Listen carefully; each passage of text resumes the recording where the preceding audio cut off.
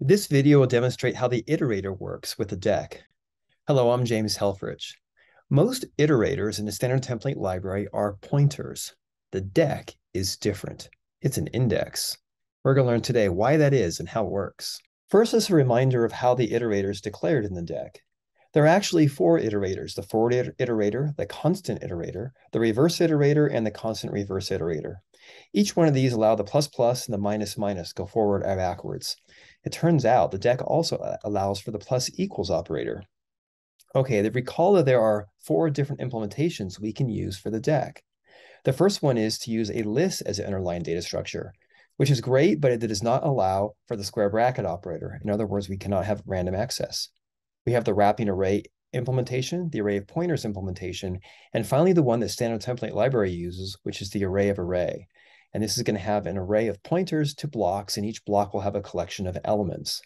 In order to move from one block to the other, the iterator has to know details about that implementation, how big a block is, and where the next block is in memory.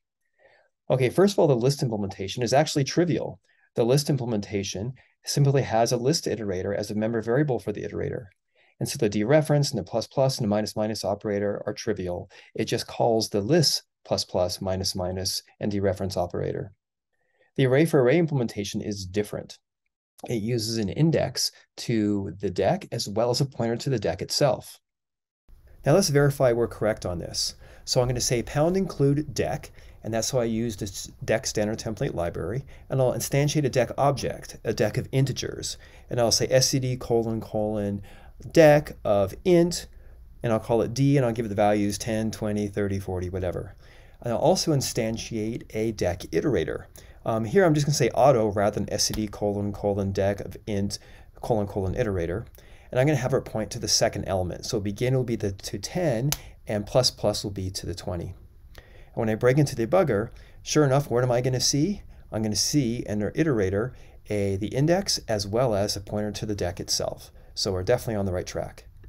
Now with these two attributes, the Deque index as well as a reference to the Deque itself, it's actually very simple to implement the various iterator interfaces. Begin is done by instantiating a Deque iterator with a 0 Deque index. Dereference is carried out by using the array index operator. Advance is carried out by incrementing the Deque index, and we can even do the plus equals operator, and this is done by adding an offset onto the Deque index. All these are done very simply once we have an index to the Deque as well as a reference to the Deque itself. You can learn more about the Deque iterator as well as the Deque itself in the Deque chapter of the C++ data structures textbook.